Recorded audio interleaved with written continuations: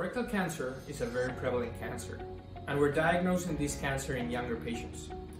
50% of the patients will develop spread or metastatic disease to the liver, and the only potential for cure is to remove this metastasis surgically. Unfortunately, the majority of patients are not candidates for surgery, and the only treatment they receive is palliative chemotherapy.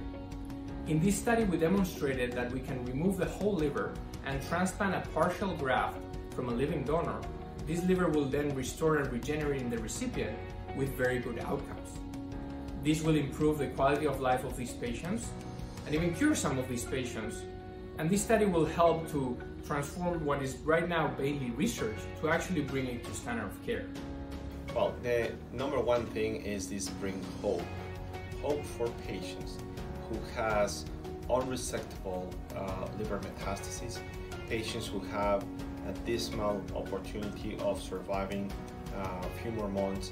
With this, we're opening the opportunities for patients to live longer, some of them to be cured, and to be able to offer better treatments and management for patients with unresectable colorectal liver metastases.